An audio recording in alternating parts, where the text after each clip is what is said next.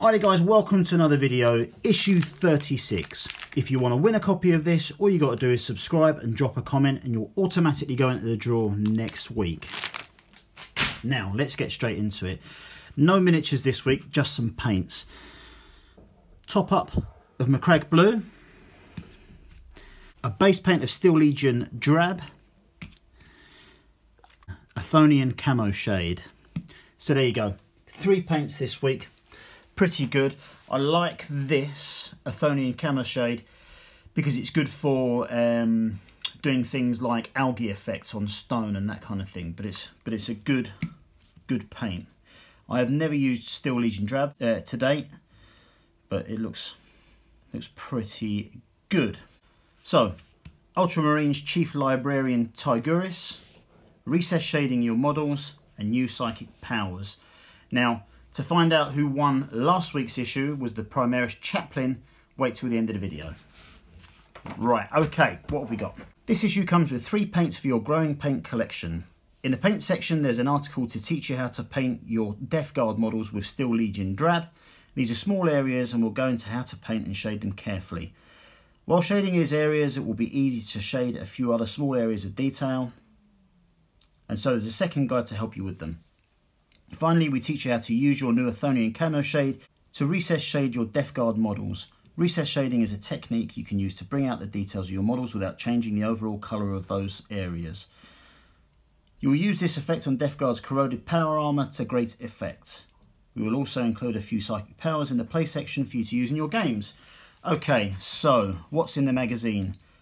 A Deadly Evolution. Learn about psychers in the Imperium of Man. Chronicles of Virulence. Add to Death Guard Legion 5. Chief Librarian Tiguris.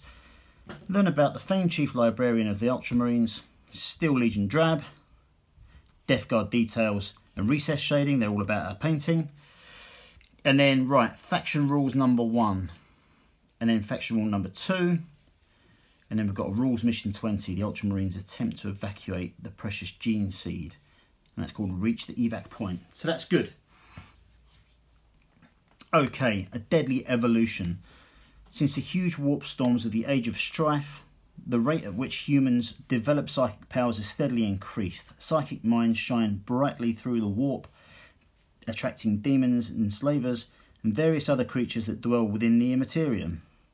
The Emperor, recognising the risk that such an epidemic posed, decided to act. He banned the use of all psychic powers. Okay, interesting. This is good. He looks quite terrifying, that guy, actually. So more about that. Chronicles of Virulence is all about Millennium 41. Let's have a look. Yep, Millennium 41. Death Guard activity continues to plague the galaxy. The symptoms of their pestilent presence are felt across the Imperium, and world after world falls to sickness and decay. Mortarion observes the rot with grim relish, awaiting a new opportunity to strike a telling blow against the hated Imperium. Now we've got Chief Librarian Tiguris. Tiguris is the Ultramarine Chief Librarian and has always stood apart from his battle brothers. He's a figure of mystery, possessed of knowledge that goes far beyond the towering stacks of stored data and vast collection of scrolls stored within the chapter's ancient storied librarium. That's good. So this is his war gear. He's got his banner, the Hood of Hellfire, the Rod of Tigerius, and the Librarium keys. That's good. Okay, so Steel Legion Drab. It tells us to paint it all on Lord Felthius's cape and a few other small areas. This looks pretty good. Another good detail. More Death Guard details, which is good, and then recess shading with our camo shade, Athonian Camo Shade, which is good. Right, Librarius Discipline. Before the battle, Space Marine Psychers can swap any power on their datasheet except for Smite. One from the table below. You can roll a d6 or choose the power. Okay, so Veil of Time lets you pick an Adeptus Astartes units within 18 inches of the Psyker, and until the start of the next Psychic phase, you can re-roll charge rolls and advance rolls for that unit. and they always fight first in the fight phase, even if they didn't charge. Might of Heroes, and so you select a unit within 12 inches of the Psyker. Until the start of your next phase, add 1 to the strength, toughness, and attacks. Psychic Scourge, you select a visible enemy unit within 18 inches, then roll a d6 and add the Psyker's leadership to the result. Your opponent then rolls a d6 and adds leadership of their unit to the result. The Psyker's total score is greater than the enemy's. The enemy unit suffers d3 mortal wounds. If it's equal, the enemy unit suffers 1 mortal wound. Okay, Fury of the Ancients. Roll 3 d6s and select a visible enemy model. Draw an imaginary straight line between the Psyker and that model. Any enemy unit that this line passes over or through suffers a mortal wound. Wow. Psychic Fortress. Select a friendly unit within 18 inches. Until the start of your next psychic phase, that unit automatically passes morale tests. And then Null Zone. And if manifested, then until the start of your next psychic phase, while they are within 6 inches of the Psyker, enemy models cannot make invulnerable saves, so it must have half the result of any psychic tests, rounding up, that they take. Okay, so pretty good, interesting. I like the fact that there's 6 options, so you can choose on a d6. Okay, then we've got some psychic power examples, and it goes through the Scourge and Fury of the Ancients, which is good. We've got exactly the same for our Psykers from the Nurgle side, sorry, from the Death Guard side. So Miasma of Pestilence. So you pick a Death Guard unit, and any opponents you face must subtract 1 from the hit rolls that target the unit. The Gift of Contagion. So you select a visible enemy unit within 18 inches of the Psyker and roll a d3. Consult the table to this up. Right, okay, so on a d1, which is a 1 or 2, you get 1 attack. On a 2, which is 3 or 4 on the dice, you get -1 strength. And if you get a 5 or 6, you get -1 toughness. So sorry, for that 1 or 2, you get -1 attack. Okay, then Plague Wind. A selected visible enemy unit within 18 inches of the Psyker. Roll 1 dice for each model in that unit. The unit suffers 1 mortal wound for each roll of a d6. Sorry, for each roll of 6. Blades of Putrefaction. Select a visible Death Guard unit within 18 inches of the Psyker. Until the start of the next psychic phase, add 1 to all wound rolls made by that unit in the fight phase.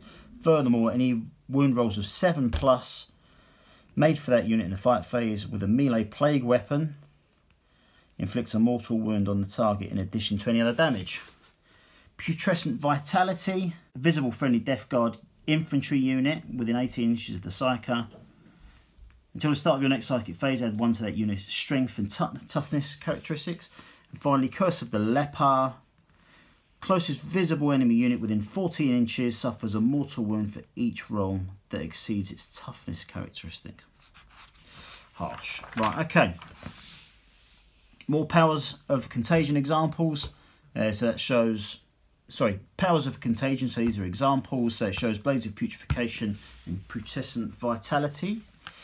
Then we've got a mission, reach the evac point, Barachius. The battle for Corvon 2 has already cost many lives. With the mounting casualties, the Ultramarines Apothecary has been hard-pressed to complete his duties, harvesting the gene seed of the fallen so that it may be returned to Macragge. Okay, so that is good. So what have we got? What does that mean? Precious cargo. The Ultramarines must bypass the Death Guard lines in order to reach the drop site and ensure their gene seed cargo makes it back to the fleet.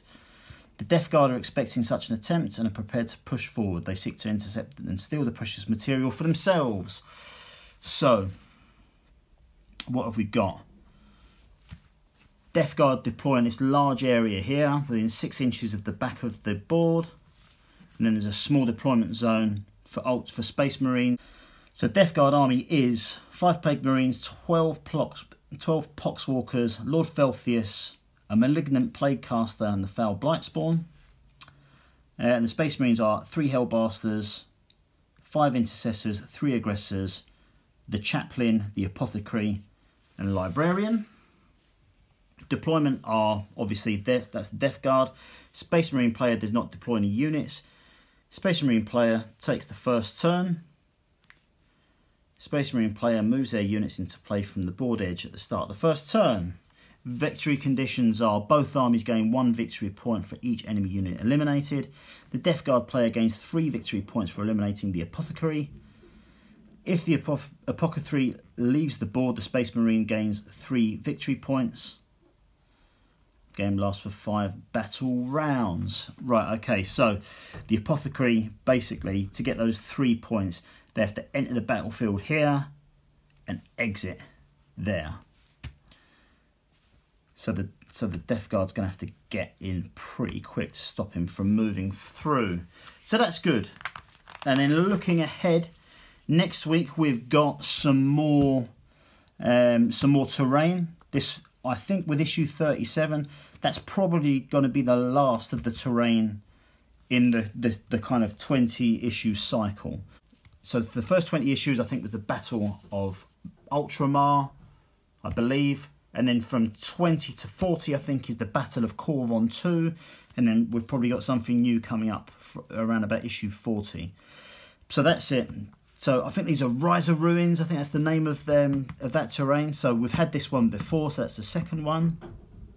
And then the following week, we get a Plague Guard Surgeon, which looks pretty good. And, yes, we get a new battle map, Mechanicus Zone. So, yeah, so looks like we're coming towards the end of our Battle of Corvon 2 stuff, and we're moving on to Mechanicus Zone. So that's good. So, one last thing, yes, competition. This week's competition winner is Grant Broadhurst.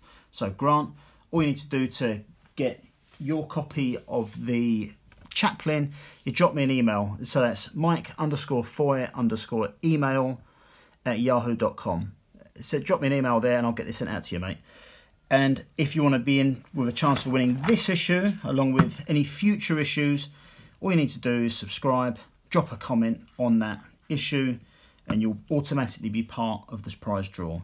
So thanks very much for watching, guys. Much appreciated. If you enjoyed it, like and subscribe. If you didn't, let me know why, and I'll catch you later.